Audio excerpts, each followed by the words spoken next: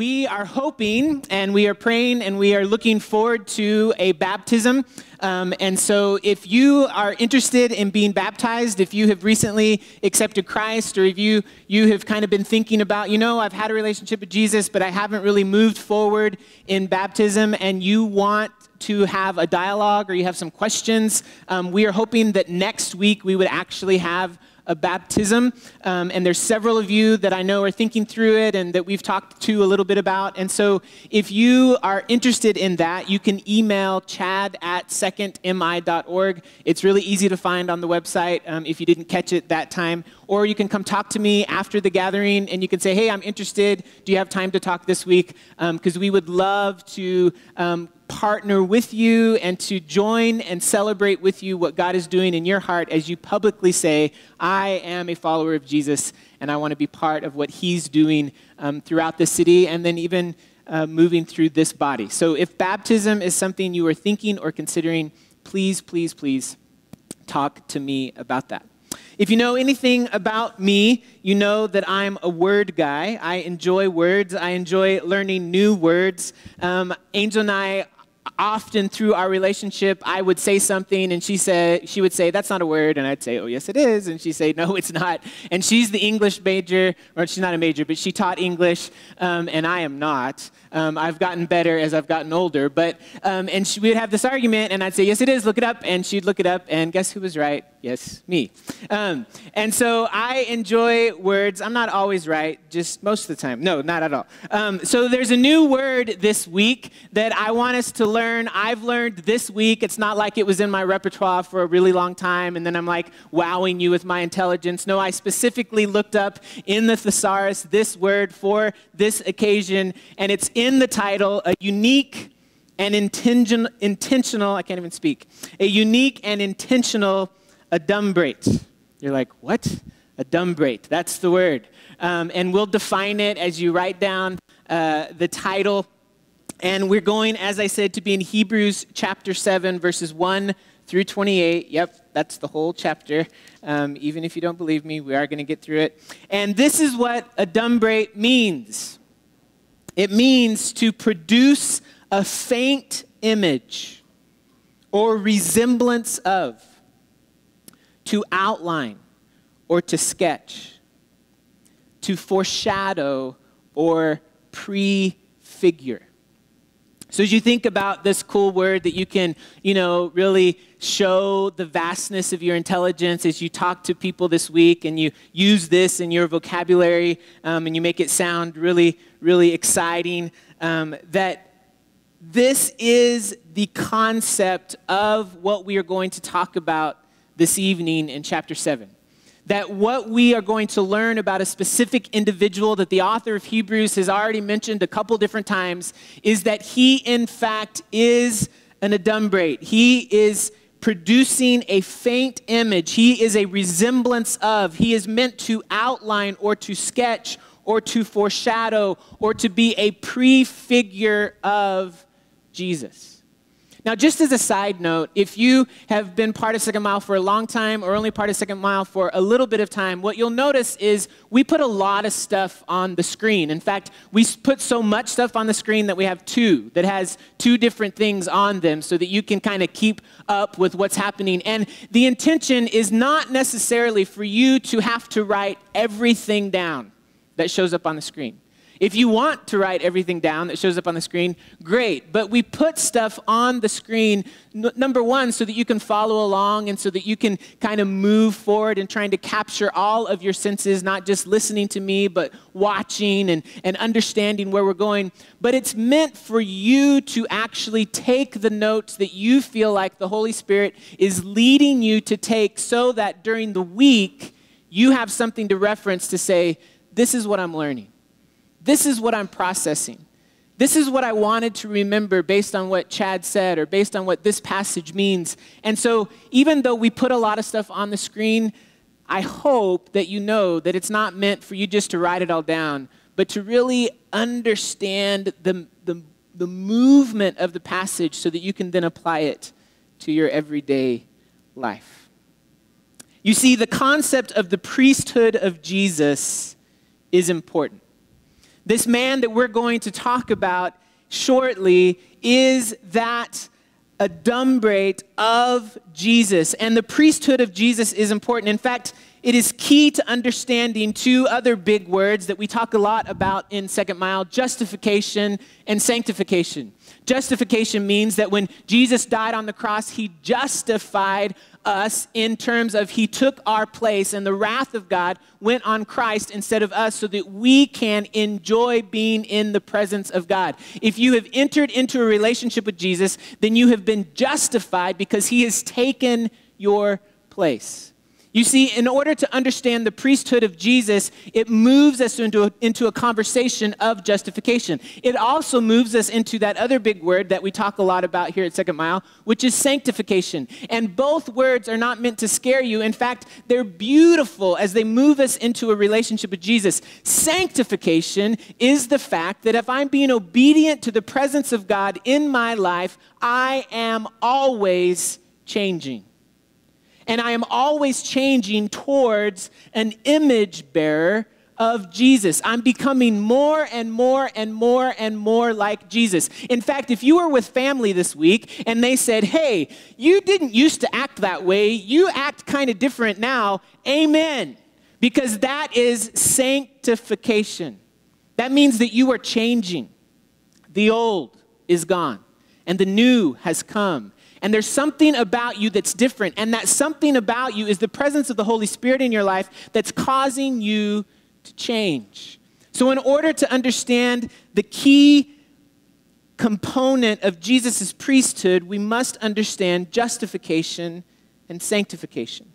You see, the author of Hebrews wants the reader, us, and his original audience to understand the importance, which is why he continually brings up the concept of priesthood.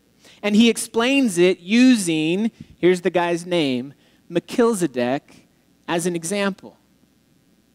If we look back through Hebrews, look back at chapter 2, verse 17.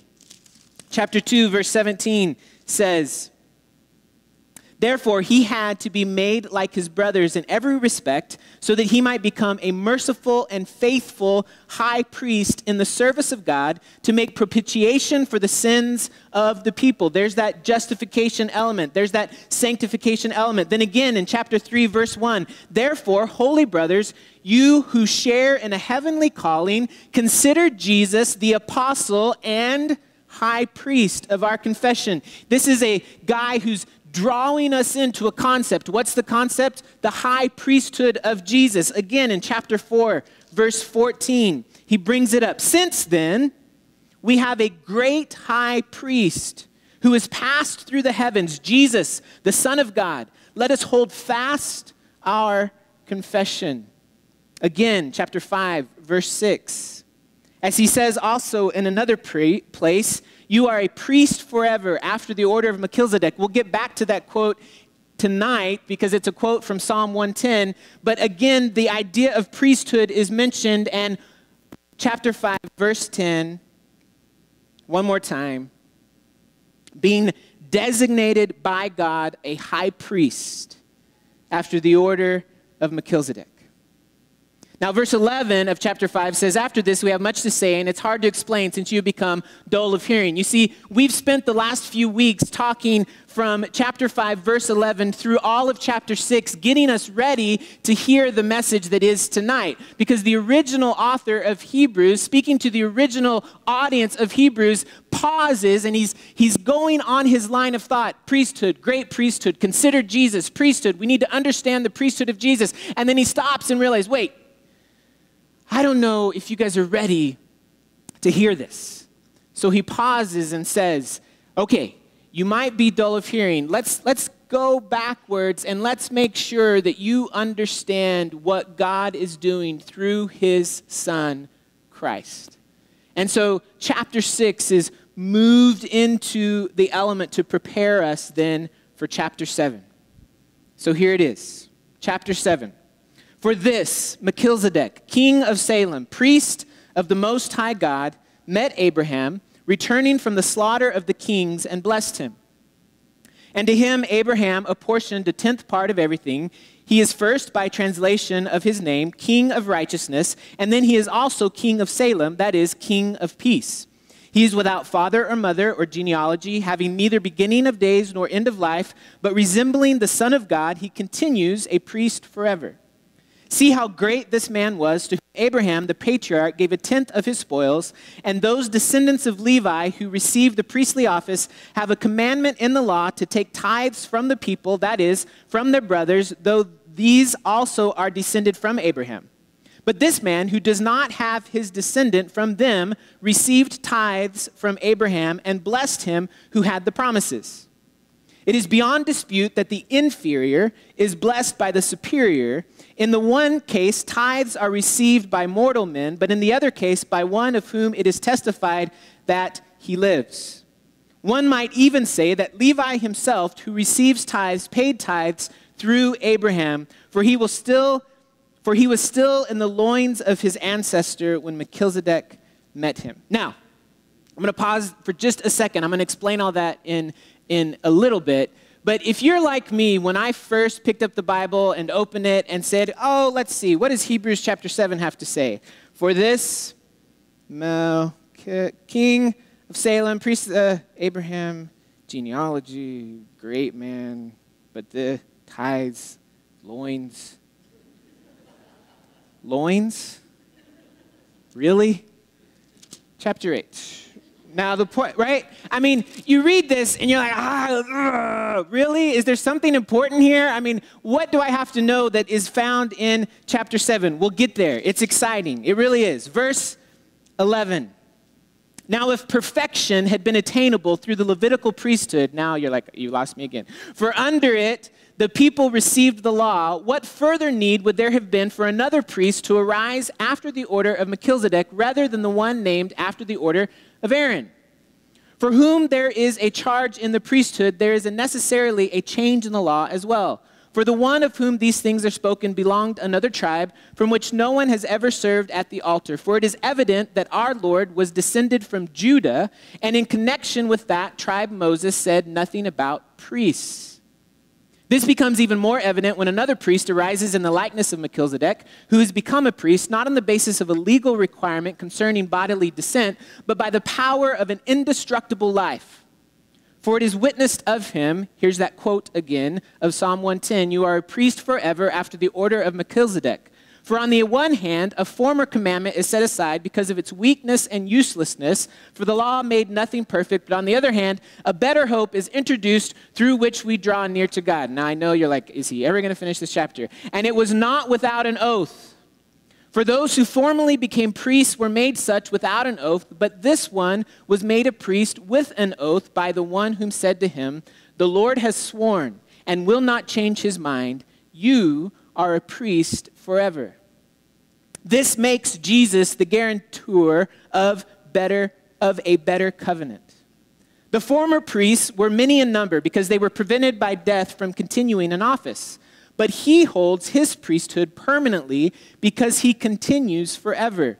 Verse 25 is key, and we're going to camp out on that again. I've given you a lot of things we're going to camp out on. Consequently, he is able, speaking of Jesus, to save to the uttermost those who draw near to God through him, since he always lives to make intercession for them. For it was indeed fitting that we should have such a high priest, holy, innocent, unstained, separated from sinners, and exalted above the heavens. He has no need, like those high priests, to offer sacrifices daily. This should ring a bell. We've already kind of went through this. First for his own sins, and then for those of the people, since he did this once for all when he offered up himself, the crucifixion. For the law appoints him in their weakness as high priest, but the word of the oath, which came later than the law, appoints a son who has been made perfect forever. Now, the reason what you heard me say was blah, blah, blah, blah, blah, blah, blah, blah, blah, is because you aren't an Israelite. Because you didn't grow up in a Jewish home that was ingrained in you, this is Abraham. This is the father of all fathers. This is the role of the people. This is your role as a child of Abraham. Do you get it? Do you understand it? And what we say as children not of the genealogy of Abraham, but of another way, we say, I don't get this. And in order to get it, we must understand the history that comes through the Old Testament. Melchizedek is mentioned 3 times in Scripture. The first, he's mentioned in Genesis 14, which Hebrews 7 alludes to when it talks about after he had defeated 4 kings. The story of him invading and Abraham being part of invading these 4 kings is found in Genesis 14. So Genesis 14 gives us historical parameters of this person, Melchizedek. The second time that Melchizedek is mentioned is through David, and David mentions him in Psalm 110:4, which has been quoted in Hebrews several times. Psalm 110:4 then gives us a prophetic word concerning who Melchizedek is foreshadowing, or use our vocabulary word, adumbrate. So this is what Melchizedek is meant to do, which is the prophetic meaning that's found in Psalm 110:4. And the third and final place that Melchizedek is mentioned is in Hebrews. He's mentioned several times, but he's explained the most in Hebrews chapter 7, and it's meant to be a theological explanation, right up all of our alley, right? I mean, we love this stuff. So now we move into the history. Now, instead of going back and reading Genesis 14 and getting all bogged down into detail, I'll give you the highlights. Here's the spark notes of Genesis 14. Here it is. Melchizedek was the king of Salem. Most likely that means he was the king of Jerusalem. Salem was another name given to the city of Jerusalem. He was a priest in addition to a king. That's not normal. In fact, the Levitical law says that the priest should not be the king and the king should not be the priest. And if you look at King Saul, he gets in trouble in trying to do priestly things because he's the king. So this is not a normal situation. This is a very different and unique situation. But nonetheless, Melchizedek is explained to be both king of Salem and a priest of the Most High God. Abraham had gone after 4 kings that had taken his nephew Lot and his family captive when they raided Sodom. Lot had gone into Sodom, and long story short, he gets held captive, and Abraham says, my nephew, I need to go after him. I need to rescue him. This is before Sodom and Gomorrah is destroyed. This is right when Lot and Abraham are going to separate. If you remember me talking about Abraham a couple of weeks ago, you kind of get the history a little bit. You can kind of remember, kind of move back into your brain, Abraham, Lot, oh yeah, how's God going to bless Abraham? Is it going to be through Lot? Is it going to be through this? No, so Lot now is in Sodom, held captive, and Abraham is going to invade, and he defeats these 4 kings. As he defeats these kings, he recovers all the goods that he brought back from Lot and his family. And as Abraham returns from this battle, Melchizedek came out to meet him. And as Melchizedek came out to meet him, he blessed Abraham, and then Abraham gave Melchizedek 1/10 of the spoils that came from the war. Now, if you want to read about all these details, you can read about it in Genesis 14. It's great, good reading. Now, there's the history. We then move into the explanation that Hebrews chapter 7 gives us of who this Melchizedek is, starting in verse 1. For this Melchizedek, king of Salem, priest of the Most High God, met Abraham returning from the slaughter. Now it starts to make sense because we remember Genesis 14 of the kings, and then he blessed him. And then verse 2, and to him Abraham apportioned 1/10 part of everything, all of the spoils from the battle. He is first by translation of his name, king of righteousness, and then he's also king of Salem, that is king of peace. He is without father or mother. It goes into explaining who Melchizedek is. So, verse 2 starts us creating a character profile of Melchizedek. Melchizedek was a righteous king.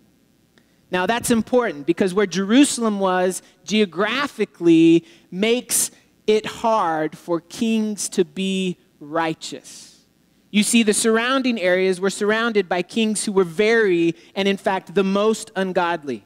Sodom on one side and the Canaanites on the other, both enemies of God. Yet God raised up Melchizedek to be a witness in the middle of this moral depravity to declare the fame of God. Melchizedek is a king surrounded by other kings that have no interest in following the God of Israel. And yet, this king is serving the God of Abraham. As we get further involved into the name Melchizedek, Melchi is my king. Zedek is righteousness in Hebrew. As you think through, even his very name means something about his character. He is a king, but not just a king, he is a righteous king, and he's a king of Salem. Salem is another word that is derived from shalom, which is the word where we get peace. And so he is the king of righteousness and peace. Now we're starting to connect the pieces of this puzzle. By now, you have the outline of the puzzle.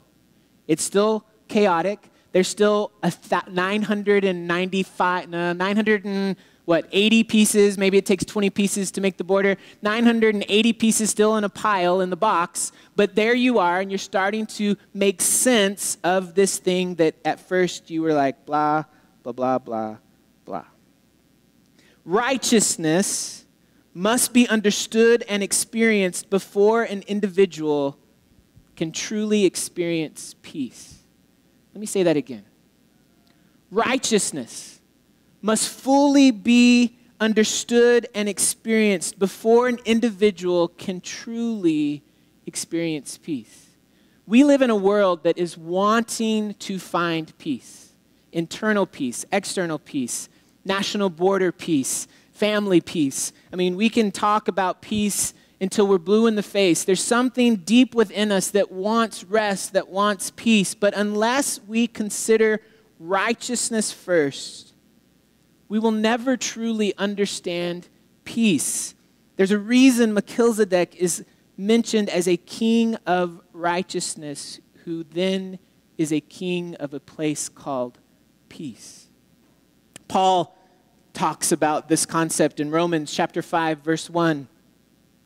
Romans 5, verse 1 says, "Therefore, since we have been justified," there's that word, justification, "by faith, since we have experienced righteousness, we have peace with God through our Lord Jesus Christ." What Paul is saying is, for your spirit, for your soul, for you to be a complete person, you need to embrace the King of all kings, the Lord of all lords, Jesus Christ. And as you embrace him and are justified by him, then you experience this beautiful glimpse of righteousness. And by experiencing righteousness, then you begin to find peace. Once your heart is aligned with God, peace can be had. So here's the first question for you this evening. Are you trying to discover peace? Maybe another way to ask that question is, do you look at yourself as a peace-filled person? Would you describe yourself as a peaceful person?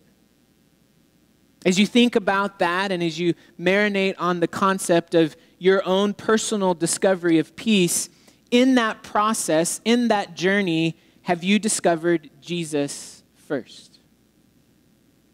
We're going to talk about this a little more, even for those who would immediately say, yes, I know Jesus. I've known Jesus for a long time. I remember that time when I was in 6th grade and this person invited me to this church thing, and I went to this church thing, and there was something inside of me that said, you need to move and you need to make a decision to follow Jesus. And I hold on to that, but here I'm over here struggling, and I'm not a very peace-filled person, and I don't know how to make the two meld together.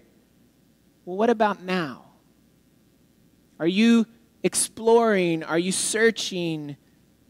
Are you considering Jesus first prior to considering peace? And then the next question is a follow-up with all of those things. Are you willing to take the risk and trust Jesus? Are you willing to look at Scripture? Are you willing to listen to your friends who when you watch their life, when you observe how they manage their family, when you see the joy that erupts internally, even when externally things seem a little chaotic, are you willing to say to yourself, this Jesus, it seems risky, but it also seems worth it? Now, for some of you, you're like, Chad, I know this. I've been a follower of Jesus for a long time, but I think even if we have followed Jesus for 5, 10, 15, 25 years, we need to ask ourselves a question. When we're searching for peace, do we start with Jesus? Where is Jesus captivating you today? Here's more character qualities. Number 1, he was the king of righteousness and peace. That's Melchizedek. Number 2, he is without beginning and without end. Verse 3 talks about that. In addition to his character, we're going to jump around a lot now, so we're not going to go sequentially through all of chapter 7. So he's without beginning and without end. Verse 3, he's also indestructible. Verse 16, and he never needs to be replaced, verse 23 and 24. Now, we've just skipped all around. You're like, oh, he is going to finish. Or not, because you know me better. All right. So this is another part of the character development of Melchizedek.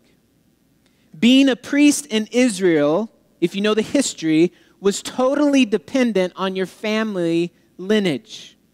All priests, if you know your Bible history, all priests came from a specific tribe. And that specific tribe was the tribe of Levi. It was the Levites. If you were born in the tribe of Levi, which you were labeled then a Levite, you ministered to all the other people of the tribes, the 12 tribes. So there's 12 tribes of the God of Israel, and so those 12 tribes were divided, and there was one specific tribe that wasn't given land, and the specific tribe that wasn't given land was the Levites, because they were to manage the affairs of God by being the priests. So they weren't given opportunity to make a living on their own. They depended on the giving of the other tribes, and then they served the nation of Israel as priests. So all priests from the tribe of Levi, that's where priests came from. No one else need apply. If you could not establish your family heritage, you were excluded from the priesthood. Genealogy, genealogy, genealogy, family lineage, family lineage, family lineage. Oh, I know you. You are a direct descendant of Aaron, Moses' brother, the first priest. I get it. No need for any others to apply. You are a Levite. Nehemiah chapter 7, verses 61 through 64 gives some background to that. But Melchizedek in chapter 7 of Hebrews is mentioned, and when he's mentioned, it's very specifically outlined that he's without father and mother and without genealogy. All this talk about genealogy, all this talk about you have to be a Levite, you have to be a Levite, you have to be a Levite, and then here's Melchizedek, a king and a priest, but his priestly lineage does not follow that of Levi. Now, if it isn't confusing enough already, you have to put yourself in Eastern methods of arguing a point. Which, guess what? It's not the Western way to think about it. All of us are Western. All of us come from kind of a Greek-Roman system of philosophy. It's how we make sense of the world. But Asians and Middle Easterners, they think about the world very differently. They look at the world much differently than Westerners, and the author of Hebrews is speaking to an Eastern culture. And so the author is building an argument from silence. So follow me as we build this argument of silence. Notice, father's not mentioned, mother's not mentioned, without beginning, without end. Why is there ambiguity coming to the lineage of Melchizedek? Well, if Genesis is all about the importance of genealogies, which it is, when you read the book of Genesis, there's genealogy after genealogy after genealogy. This beget this, this beget this, this beget this. And it's important who you're linked to. But Melchizedek's family is not mentioned. An argument from silence. His time of death is not mentioned. What the author of Hebrews, in his theological argument, remember that's what Hebrews is about concerning Melchizedek, he's representing a perpetual priesthood. He's saying there was this real guy.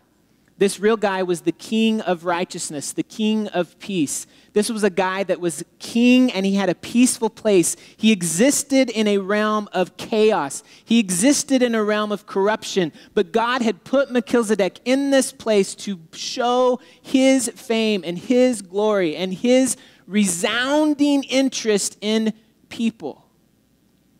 But in the description of Melchizedek, even in Genesis 14, there's no mention of how he is king and how he is priest. And as the author of Hebrews brings him up, he doesn't then go to the books and say, well, see, Melchizedek is a priest because his father was so-and-so, and he can trace his roots to so-and-so. In fact, Scripture is completely absent of details. And so the Eastern mind is saying, what is present, catch this, in the absence of detail? Now, we don't think that way, but they think that way.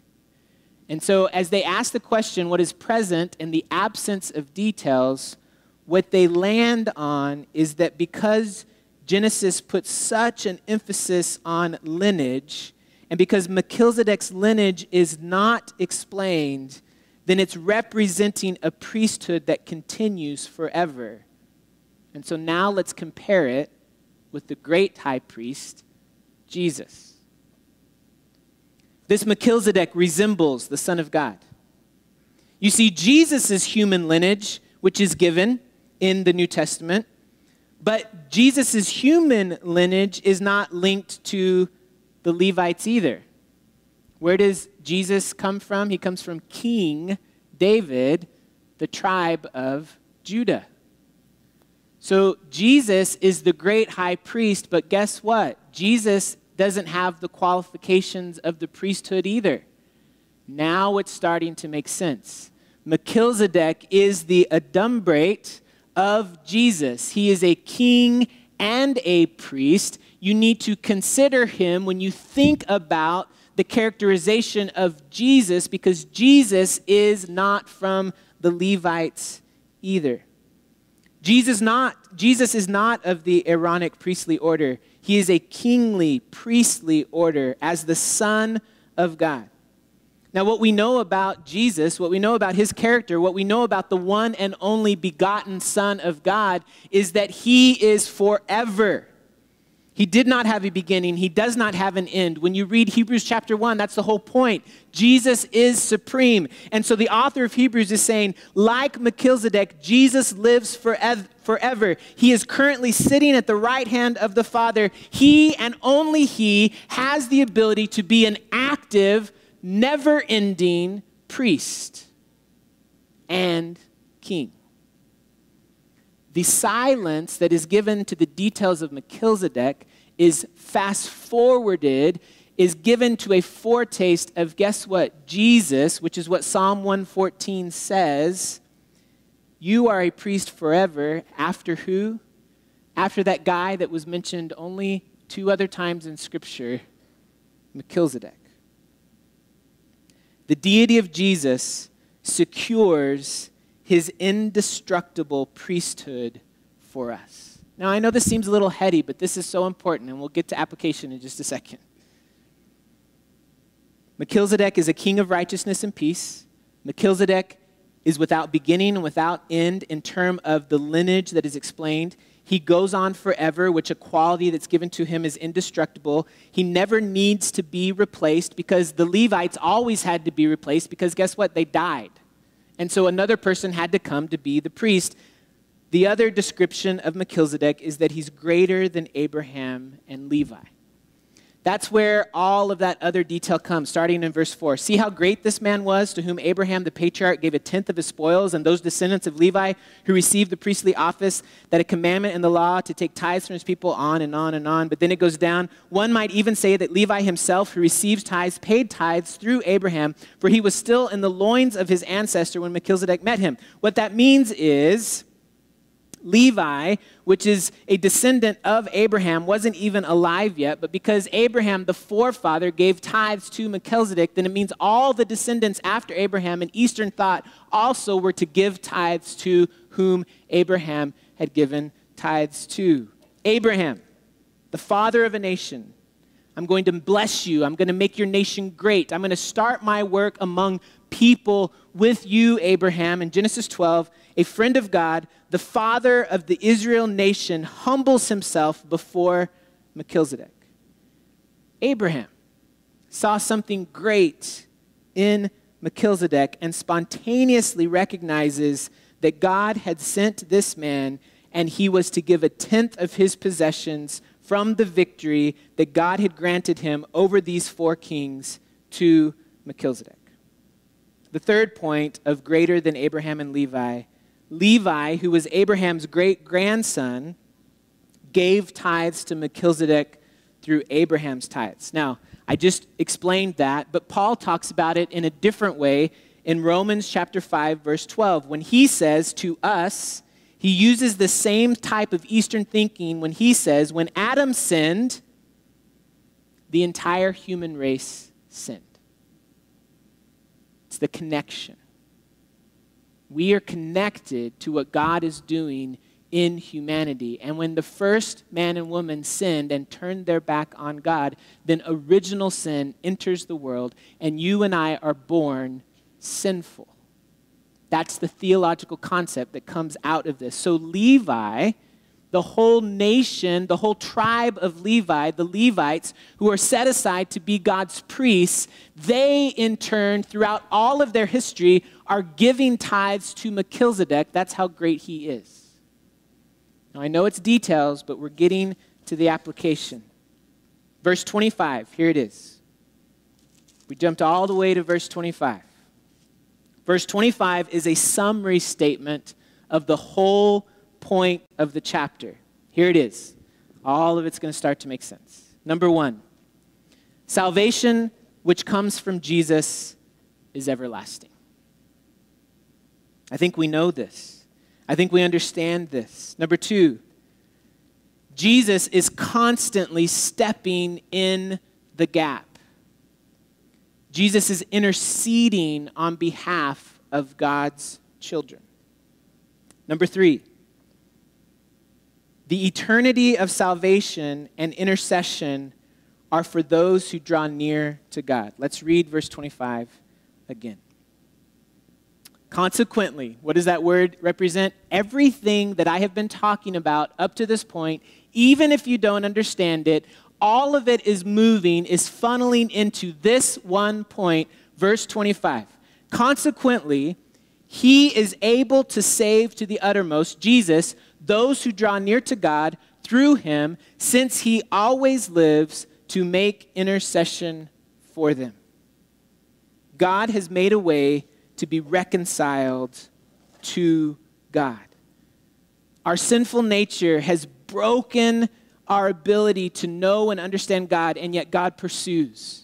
And God creates a way for us to understand that brokenness and for us to understand his beauty and his glory and his love for his creation. And in the Old Testament, God shows his love and his pursuit through the office of the priest. But in the New Testament, this reconciliation is made possible only through the Son of God, Jesus, the great high priest. There's the connection. God started an entire system to show us the exclusiveness of Jesus.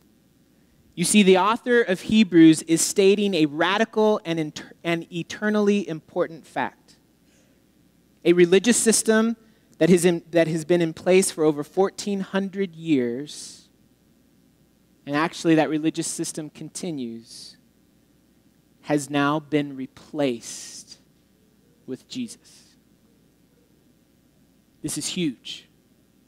An entire people descended from Abraham understand the character of God because of the priestly duty that was given to the Levites. They understand that once a year in the Day of Atonement, the priest had to enter in. We've talked about this in Hebrews. And they had to engage in the most holy of holies to pay penalty for their own sin and then to pay penalty for the sin of the nation. And they did that once a year. And what God is saying is all of that was to show that it had to happen over and over and over again every single year, because there wasn't enough blood and enough bulls and enough birds to provide for the sin of people. And so Jesus has come.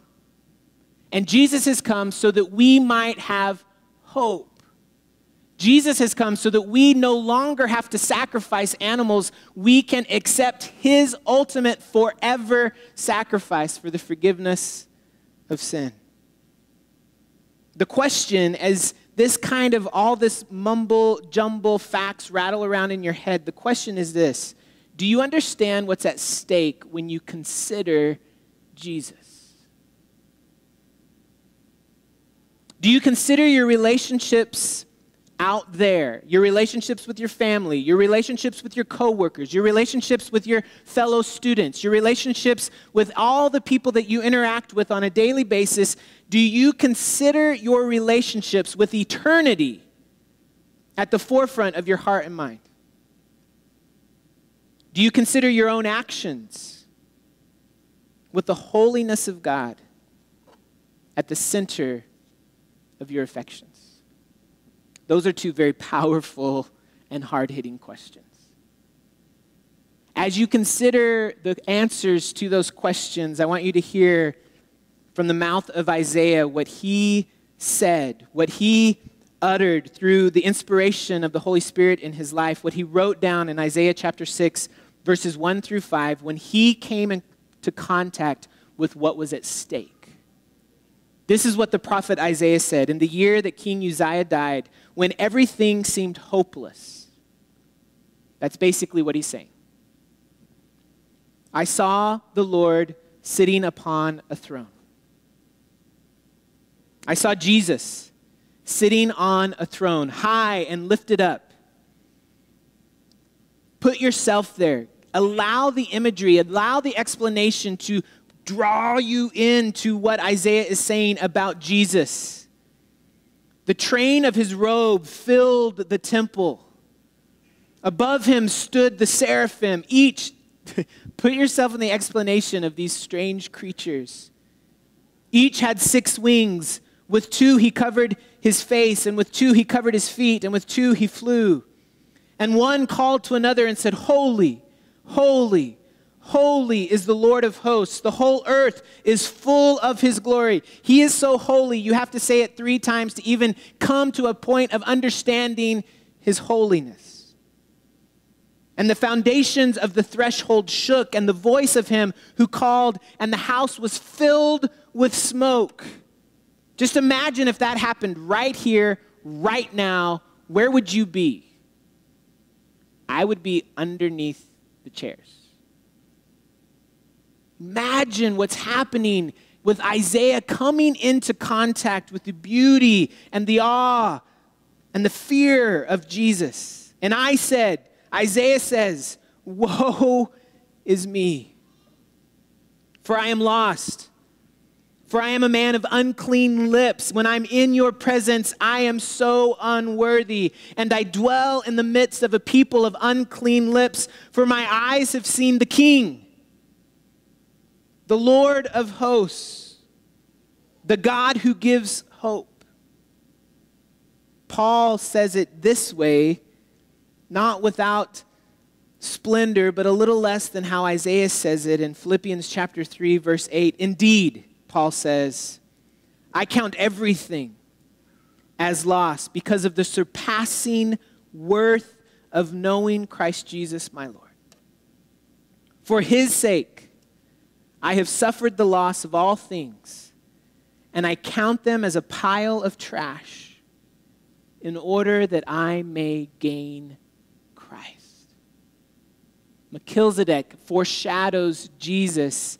And the question that we have as we read verse 25, consequently, all of the stuff that we're considering, he, Jesus, is able to save to the uttermost forever those who draw near to God through him, since he always lives. He sits at the right hand of the Father to make intercession for those who draw near to God. Do you consider your relationships with eternity at the forefront of your heart and your soul and your mind? Do you realize what's at stake? Do you understand the second part of that verse is not just the worth of God, but that Jesus is continually interceding for you? What does that mean?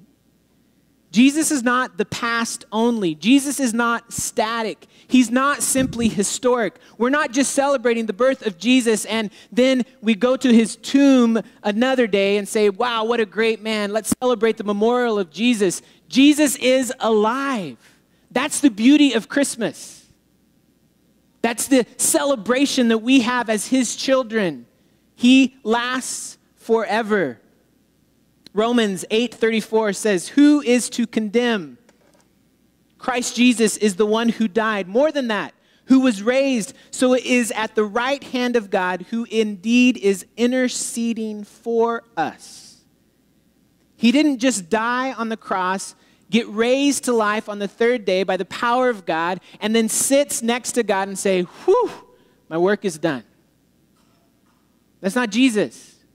Jesus daily, do you capture the importance, the emphasis of the impact of who Christ is? He is daily interceding for you. 1 John chapter 2, verse 1, my little children, I am writing these things to you so that you may not sin. But if anyone does sin, and all of us say, yes, I do, you and I have an advocate, someone who is advocating on our behalf daily with the Father, Jesus Christ. Where's the peace to be found? In the righteousness of Jesus. Jesus is praying every day. This blows my mind. Jesus is praying every day that your faith, that my faith, that the faith of Second Mile, that the faith of all the churches in the city of Tucson, that the faith that makes up the global church in this thing we call earth, that our faith will not fail. That is what Jesus is praying. Jesus prays this prayer as an example for us of Peter. Luke chapter 22, verses 31 through 32. You know the story. It's at the crucifixion, when Jesus has been arrested, when all of his followers scatter, when they're scared to death of what's about to happen to them. And this is what Jesus says about Peter. Simon, Simon, behold, Satan demanded to have you, that he might sift you like wheat. Here are the words, the affectionate, glorious, beautiful, intentional, caring, I've got your back words of Jesus to Peter. But I have prayed for you that your faith may not fail. And when you have turned again, strengthen your brothers. Even when you disappoint yourself, your faith will stay intact. Because even though you will deny me 3 times, when you are restored, strengthen those around you. Jesus is praying for your restoration.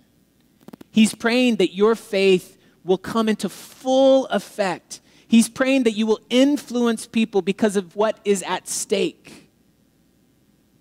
The last thing is not only understanding the worth of God and not only understanding that Jesus is continually interceding, but to understand that he is saying that this is true of those who draw near to God. The word usage of draw near to God in the original Greek language is a present continuous action. It's not something that happens in the past. It's not something that happened once and then it never happens again. Those who draw near to God mean that daily and continuously they always are in the participation and the active reality of drawing near to God. If you have a relationship with Christ, you are daily engaging in that relationship. To close tonight, and I did get through all of chapter 7. Why do we care about Melchizedek? We care about Melchizedek because he is an earthly example that creates a roadmap to inform us about the character and mission of Jesus. That's why we care. because he points us to an even greater individual, Jesus. Why do we seek God? We seek God not to make us happy, not to find peace, not to create a scenario where we feel better about ourselves. We seek God to find and live a clearer vision of Jesus. When we embrace and understand and live the righteousness of Jesus, then you will have peace. So here's the last set of questions for you. What does your life actively display concerning your faith in Jesus? Present, continuous action. Does Jesus make a tangible difference in your everyday life? Tangible. Whoever you interact with today, they say you're different than you were yesterday. Because your relationship with Jesus is not static, it's dynamic. Do you search the Word of God to gain a greater knowledge of the beauty and glory of Jesus? I get it. This chapter is tough. You have to know the history of the Israelites and who Abraham is and what's the role of the Levites and what's this whole thing about the priesthood. And I get it. And it's not just reserved for seminarians. This book was not written for the theologians in seminaries across this world to argue about what's true and what's false. This book was written for you and me. This book was written for people who didn't even know how to read. This book was written for us to understand, and we have the glorious privilege of going anywhere and buying a Bible and opening it and reading it for ourselves. Do you search the knowledge of Scripture so that you can come into an understanding of who Jesus is? As you start this Christmas season, as you ponder the candle that represents hope, as you think and meditate about the mystery and the joy of Emmanuel, God with us, are you actively pursuing a great high priest, and by understanding his righteousness, he will begin to give you peace? God, I ask that this would not have just been gymnastics when it comes to our ability to pay attention. God, I pray that your truth is present in your word. I know that it is. You have promised that it is. You have told us even through this book, Hebrews, that it is more powerful than a double-edged sword, sharper than anything that we can imagine, able to penetrate bone and marrow, to get to the heart of the issue. Let us get to the heart of our passivity when it comes to your righteousness. Let us get to the heart of being people who actively display your glory, not to make big of ourselves, but to make known the greatness of your name. Let us be people of your word. Let us find the strength and resolve to worship you with everything that we are.